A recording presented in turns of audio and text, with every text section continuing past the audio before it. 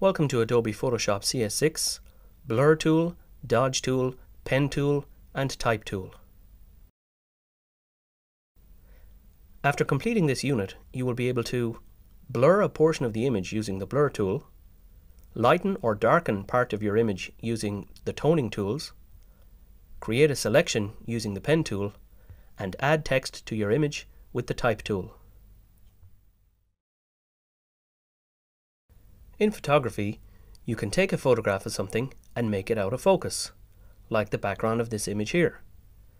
If you don't achieve this effect in your own photography, you can create this effect in Photoshop using the Blur tool. The Blur tool is a brush tool with many of the same options as other brush tools. However, this tool does not paint onto the pixels, it simply makes them seem more blurred and softer.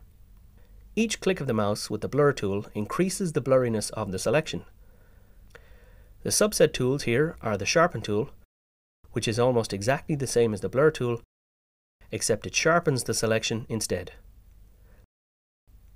The other tool here is the Smudge Tool, which, as the name suggests, smudges the pixels as you paint over them.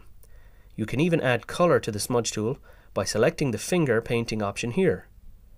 We can look at these in more detail in future, but feel free to experiment with them.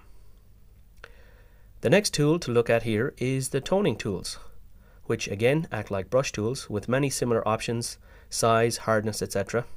Except instead of painting color, they paint exposure and color saturation onto the image. The first one here is the Dodge tool, and this increases the exposure as you brush the image. This can be used to lighten the selection of an image.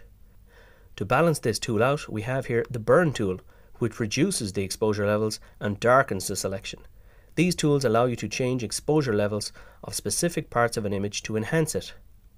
The last tool here is the Sponge tool, which changes saturation instead of colors in the image. You can saturate or desaturate any selection. This allows you to increase color saturation in a specific part of the image. The Pen tool is next. This tool has multiple functions which we can examine in future courses, but for now we will look at creating a selection with it. The tip of the Pen tool can be used to make selection points in a similar way to the polygonal lasso. However, this method has more exacting controls over the selection creation. When you create points for a selection to join up with, you can extrude and manipulate the line between the points and create a curvature between the control points. Once you have created a loop, this little circle appears to let you know that the selection path is complete. Just release and then click Make Selection up in the options window to make the selection. You can then use this selection as you would any other selection. This tool can be daunting, but I encourage you to try to get to grips with it, as it can be very useful in some circumstances, and we can look at its other functions in future courses. The final tool in this unit is the Type tool. This simple tool lets you type text onto your image. When you select this tool, your cursor changes into a typing box, and you can place it anywhere on your image by simply clicking on the desired area. Once you do this, you can type your text.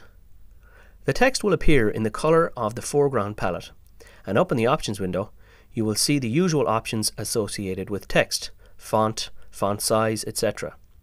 Each time you use the Type tool, you create a new layer here in the Layers window. To manipulate the text after you have created it, you can simply select the layer in question, and then you can use the Move tool to reposition it, for example. You can also turn on the Show Transform Controls button and resize or rotate your text. The only other subset tool we will look at now is the Vertical Type tool. This works the same way as the Type tool, but it orientates the text in the vertical plane as opposed to the horizontal one. We can look at the other subset tools of the Type tool in future courses.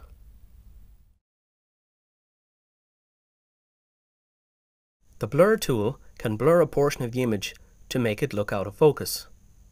The toning tools can change the exposure of parts of the image. The Pen tool can be used to create a selection in the image. Text can be overlaid on top of the image as a separate layer.